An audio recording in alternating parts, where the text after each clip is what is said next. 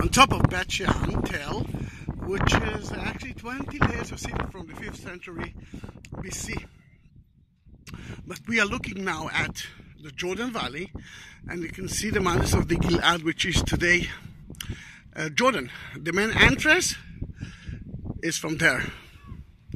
Then what we can see here is mainly the Greek and the Roman city. Silvanus Street is right here, and you can see the great monuments of the city, which are facing to the entrance of the city. Agora is supposed to be there. Agora, it's the market, and that's why it's flat and you cannot see a lot of houses. But this is the main two streets, and Palladius is that one. Why they call it by that name is mainly because his name is appear one of the mosaics floor.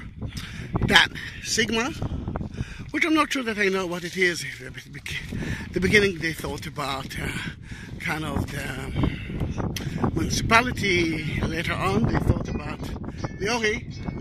I'm taping. They thought about less, more provocative area.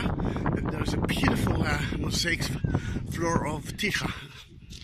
The street Palladium itself, you can see that the Basel Street is the main road for the carriages, but in both sides of the street are sidewalk, which they will cover against the sun. And believe me, we are only at it's March, and it's quite hot here.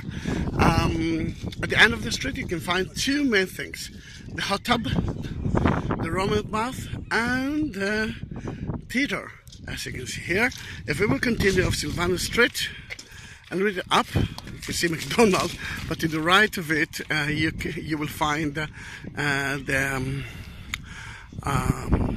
amphitheater, which is gladiators and all the wild animals thing. Here, the center, you can see the temple, the Niphon, and the main monument, which until now we don't know what it is. Beautiful. March 2017, we are on top of the town. You can see Lior, which is, what can I tell you?